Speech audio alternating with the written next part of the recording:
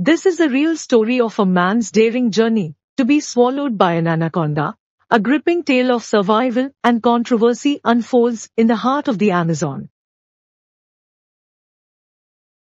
One notable incident of a snake attack in the Amazon involving a survivor is the case of Paul Rosolie, an American naturalist and wildlife filmmaker. In 2014, Rosolie gained international attention when he attempted to be swallowed alive by an anaconda for a documentary titled It in Alive. During the filming of the documentary in the Peruvian Amazon, Rosolie donned a custom-made snake-proof suit, equipped with cameras and sensors to capture the experience from inside the anaconda's digestive system. The goal was to raise awareness about the plight of the Amazon rainforest and its inhabitants, including the anaconda. However, the actual encounter with the anaconda did not go as planned.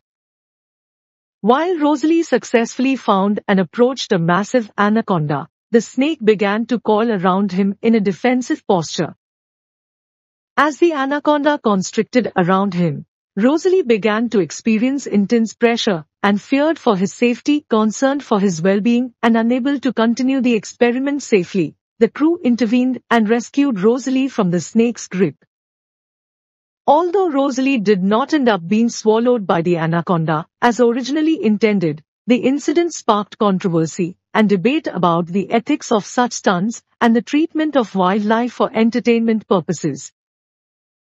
Despite the failed attempt, Rosolie's experience shed light on the challenges faced by both humans and wildlife in the Amazon rainforest and prompted discussions about conservation efforts in the region.